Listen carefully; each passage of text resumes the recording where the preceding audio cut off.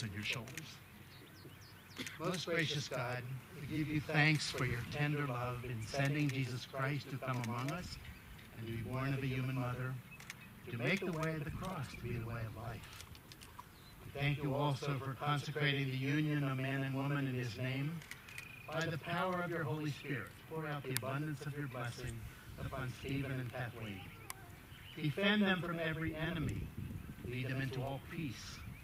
Let their love for each other be a seal upon their hearts and a mantle about their shoulders and a crown upon their foreheads.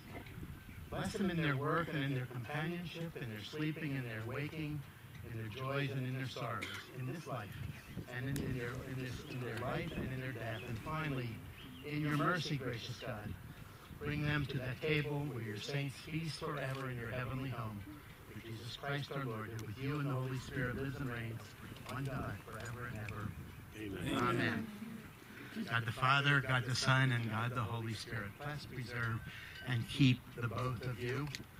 The Lord mercifully with his favor look upon you and fill you with all spiritual benediction and grace, that you may faithfully live together in this life, and life to come have everlasting life. Amen. This all about concludes our service.